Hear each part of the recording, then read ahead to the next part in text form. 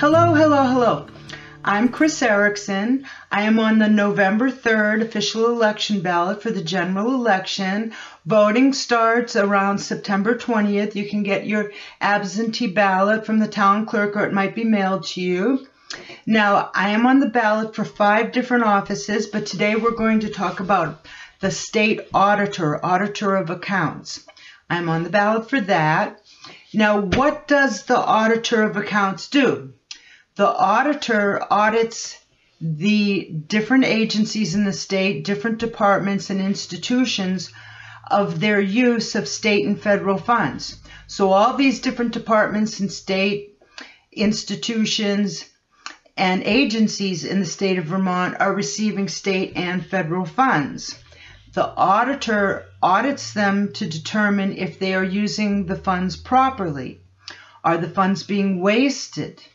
And what should be done if the funds are being wasted and not being used for their intended use? Well, there's been criticisms of the current auditor, Doug Hoffer, that he's, kind of wasting taxpayer time and money on auditing departments or agencies or institutions in the state that don't need auditing. Now, if you vote for me, I'm going to go after the big money. I'm going to go after the great big money and not waste taxpayers' time on auditing teeny amounts of money here and there. For example, Doug Hoffer has a whole page on Medicaid and food stamps. Give me a break. People who receive food stamps receive a couple of dollars a day in food stamps. I mean, they're buying their food at the dollar stores. They're so poor. Why waste your time auditing them? Go after the big money. So it seems to me that poor people are being discriminated against by Doug Hoffer. So I don't know why Democrats like him, and I don't know why some progressives like him. I am on the ballot as a progressive party candidate, and I did receive more Progressive Party votes than Doug Hoffer. And this is why. Like I said, I won't waste money going after poor people. Now, poor people who receive food stamps or Medicaid or aid to dependent children families with dependent children, they fill out all these forms, like 18 pages of forms, and they sign under penalty of perjury that they've told the truth about their financial condition. And they have to list their home and their car and all their expenses, and they have to list their bank accounts under penalty of perjury, which means if they don't state anything correctly, they go to jail. Whereas big institutions like University of Vermont that receive $44 million of funding from the state, they're not signing under penalty of perjury saying that they stated their bank accounts correctly. They could have foreign bank accounts. They could have offshore bank accounts in the Cayman Islands. They could have foreign bank accounts in Switzerland. And in Switzerland, they don't disclose who owns a bank account. They put on fictitious business names, and you don't know who owns the money. So the institutions that are receiving millions of dollars from the state of Vermont, your taxpayer dollars, like University of Vermont, don't have to fill out the equivalent of food stamp forms. They don't have to sign under penalty of perjury, that they are divulging and making transparent all of their bank accounts, foreign bank accounts, endowment funds, etc.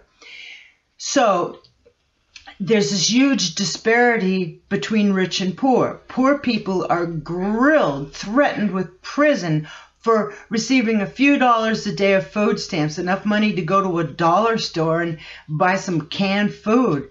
Whereas wealthy people at University of Vermont, where the president of the University of Vermont, I think he gets paid more salary than the president of the United States, at least more salary than the governor of Vermont. What on earth is going on there? What are we paying them taxpayer dollars, $44 million a year for, and then not auditing it? Oh, that's because they're self-auditing. The University of Vermont audits itself, and to make sure that's nice and cozy, they have the current state auditor, Doug Hoffer, on their board. Oh, isn't that cute?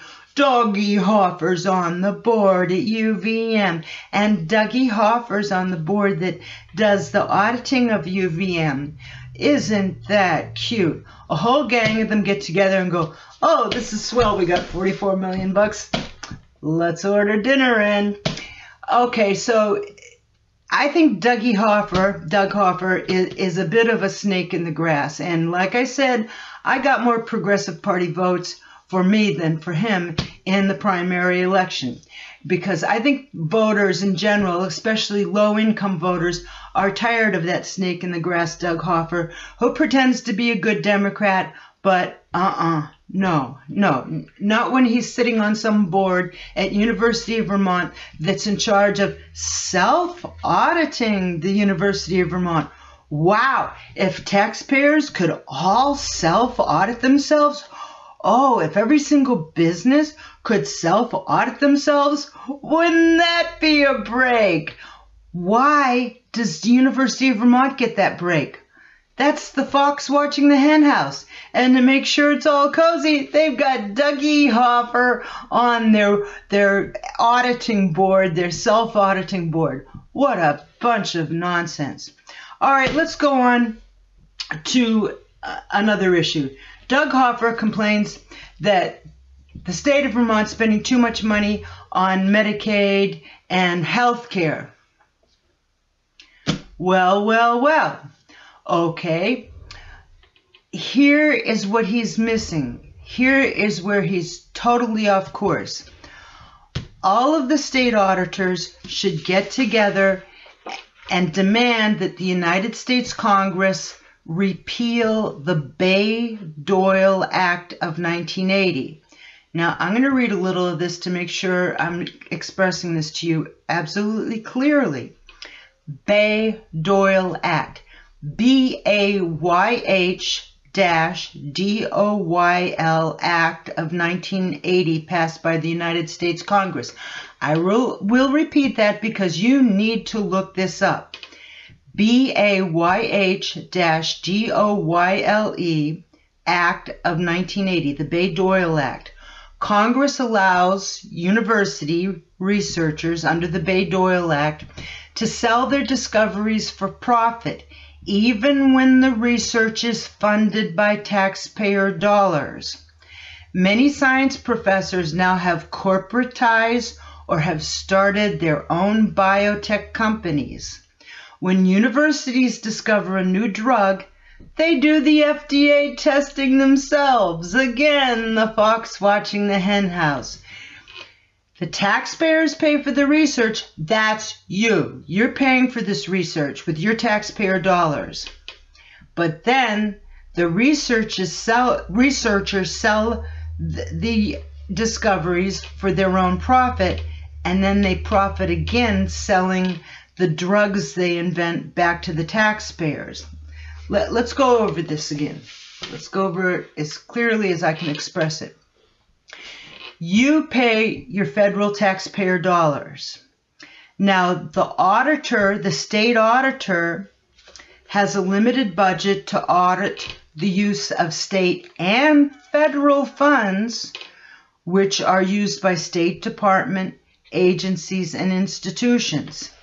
That's where we're closing the gap, because we want to have a jurisdiction. We want to have a jurisdiction to investigate this. We want to have jurisdiction to say that if you vote for me for auditor, that I will get together with auditors nationwide and make a demand on the United States Congress to repeal the Bayh-Dole Act. So the jurisdiction is this. The state auditor has a limited budget to audit the use of state funds, state taxpayer funds, and federal funds that are used by state departments, agencies, and institutions. That includes Medicaid. Okay, now your federal taxpayer dollars are spent by the United States Congress. They go to the Treasury, and then the Congress votes and says, we're going to give so many dollars to the NIH, the National Institute of Health. Then the NIH, the National Institute of Health, hands out federal dollars to different universities for research, design, and development of new prescription drugs, vaccinations, and medical devices. So let's follow this again because I want to be clear. You pay your federal taxpayer dollars. They go to the Treasury, but then the United States Congress votes to give your money to the NIH, National Institute of Health. The NIH, the National Institute of Health, decides to hand out your taxpayer dollars to different universities and pharmaceutical companies for research, design, and development of new drugs, vaccinations, and medical devices, like used for heart transplants, medical devices. Okay, so these universities are doing their R&D, and the pharmaceutical companies are doing their R&D, their research, design, and development with your taxpayer dollars. And then when they discover something, they patent it. They own the patent. The researcher, the head researcher, the professor owns the patent. And then because they own the patent, they make a deal with the pharmaceutical companies to manufacture the products, the prescription drugs, vaccinations, and medical devices. And then they sell them worldwide for trillions and trillions of dollars in profit. Why hasn't Congress put a stop to this in 40 years? The Bayh-Dole Act was passed in 1980. Why has this gone on for 40 years? Because the pharmaceutical companies making trillions of dollars in profit, even though you paid for the research, design, and development, these pharmaceutical companies then give political campaign donations through their PACs, through their political action committees, to the incumbent, the current Congress people. So the Congress people in the House of Representatives in the United States Congress and the senators in the United States Congress don't want to vote against or don't want to vote to repeal the Bayh-Dole Act because ka-ching, ka-ching, ka-ching, they're getting money in their pockets in their campaign accounts from the political action committees which receive the money from the pharmaceutical corporations. I call this money laundering. Okay, well, Doug Hoffer hasn't spoken up about this. Okay, so these are just two ideas I want you to think about. Again, my name is Cris Ericson. I received more votes than Doug Hoffer on the Progressive Party primary, and I would like you to vote for me in the general election. Remember, voting starts September 20th. You can get your ballot at the clerk's office. The clerk will have the ballots on September 18th, and absentee voting will start. You may receive your ballots in the mail, and the election is November 3rd. So please vote for me, Cris Ericson. I am on the ballot for a total of 5 different offices, and I would like to be state auditor. I think I can do a good job of choosing which agencies need to be audited and which ones don't. And of course, I'm going to speak up against a University of Vermont being self-auditing, which is ridiculous. And I'm going to speak up against the Bayh-Dole Act. It needs to be repealed, because that will save taxpayers a fortune. Here's why it will save taxpayers a fortune. Again, your taxpayer dollars went to the Treasury. The U.S. Congress voted to give them to the NIH, the National Institute of Health.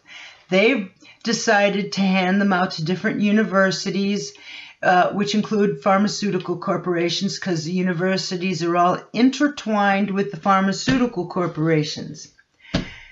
Again, many of the professors at universities now have corporate ties or have started their own biotech companies.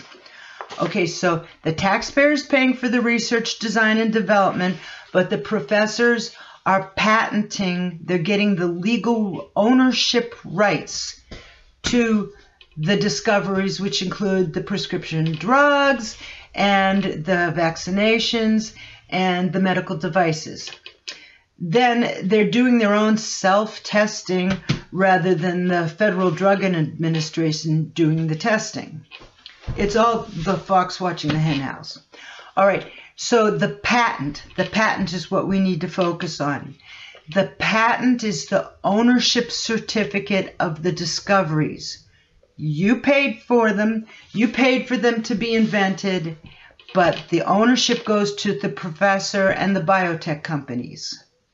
They make deals with the big pharmaceutical companies to manufacture these and sell them worldwide for trillions of dollars. Where is your share of the profit? You, the taxpayer, paid for the research, design, and development. Where is your share of the profit? Put your hand out. Put your hand out. Where's your share of the profit? Come on, put your other hand out. You paid for the research, design, and development. Put both your hands out. You paid for the research, design, and development. Where's your share of the profit? Thank you. My name is Cris Ericson. I'm on the ballot for State Auditor, Auditor of Accounts. I'm also on the ballot for other offices. Please vote for me. Thank you very much. And please get out and vote. Thank you.